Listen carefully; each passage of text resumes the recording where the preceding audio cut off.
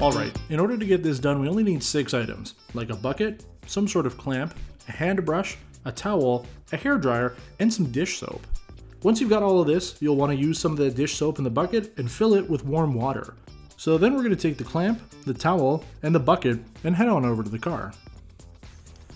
So what I do is I take the seatbelt out as far as it goes, I'll take the actual buckle and slide it all the way to the top so it's out of the way, and clamp both of those things together, so then that way the seatbelt stays out and your clamp's not in the way.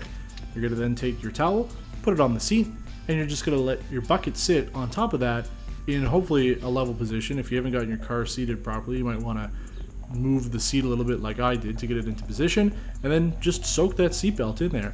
Just stick it all in the best you can. I mean, you could put it on the floor too if you wanted to, but this seems to be the best way to get it all in, and it'll soak up most of that water further up into the belt. And you'll want to let that sit for about an hour. The same can be done for all the seats, so if you've got time and extra buckets, why not do all of them? Or you can do what I did, since I only had the one bucket and really the only one seat to do, I just washed the car. Okay, so once you've had a chance to let your seatbelt soak for about an hour, you're going to take it out. You'll see here that even though, it might be hard on the video, but even though it wasn't all submerged, it did soak up most of the soap and water. So you're going to want to pull it out of the car so that it's not on the seat. That's why you have your towel though. And really what I do is move our little bucket out of the car. Then I take this, I don't even know, it's a Violeta brush, and I'll dip it into the water and then I'll scrub it. And usually what I do, actually, I'll hold it in my hand and I'll scrub it like this and just kind of go through the whole belt all the way through, up and down. You don't really have to worry about the part that's closer to the B pillar here.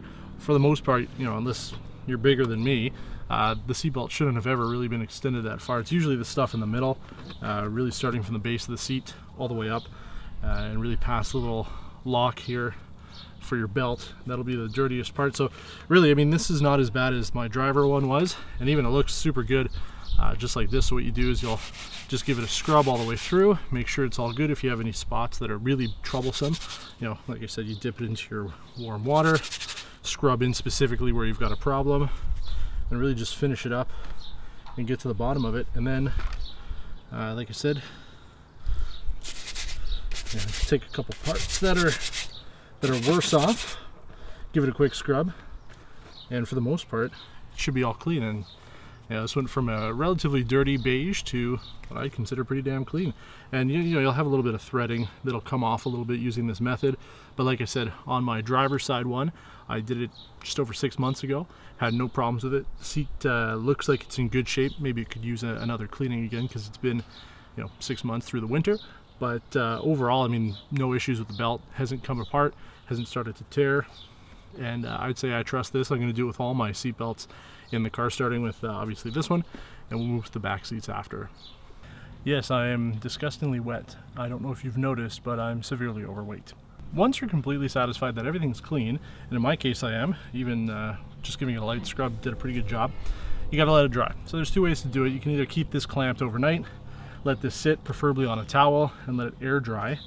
You certainly don't want this to retract back into position because then all the water is going to stay stuck together and you're going to have a mold issue. So you're going to want to make sure that it's dry before you put it back into its regular position.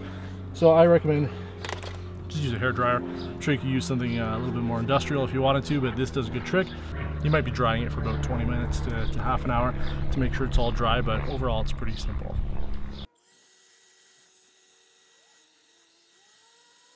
Certainly doing this on a warm sunny day is good because then the sun will help to evaporate it all for you.